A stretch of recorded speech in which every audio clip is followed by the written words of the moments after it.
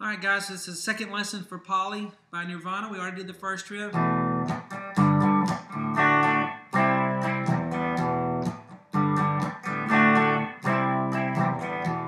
Okay, really fun to play.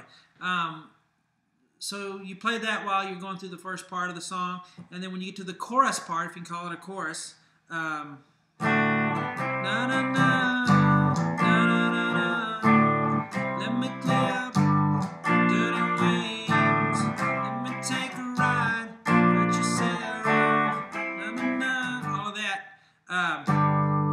You're gonna do this.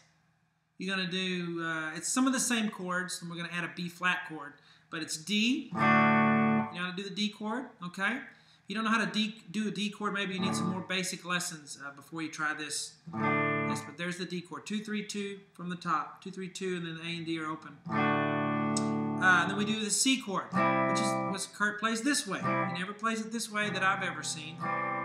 This is the country C chord. He does it this way. So do the C, okay, just 3, 5, 5, 5 on the A, D, G, B. And then we're going to do the G as a power chord, okay, not like this, not like a G chord, but as this, as the power chord.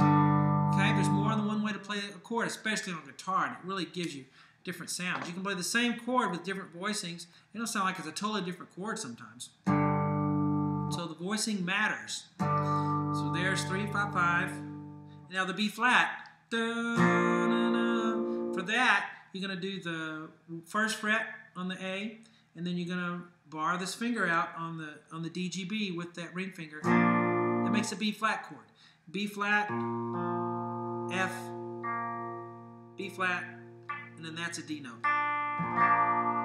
Okay? Just make sure when you do that this finger is lightly touching the low E so that it doesn't make, doesn't make a note. Okay, also for the high E, you don't want the high E getting in there and messing up the chord. Okay, so it goes D, C, G power chord, B flat. Okay, so we have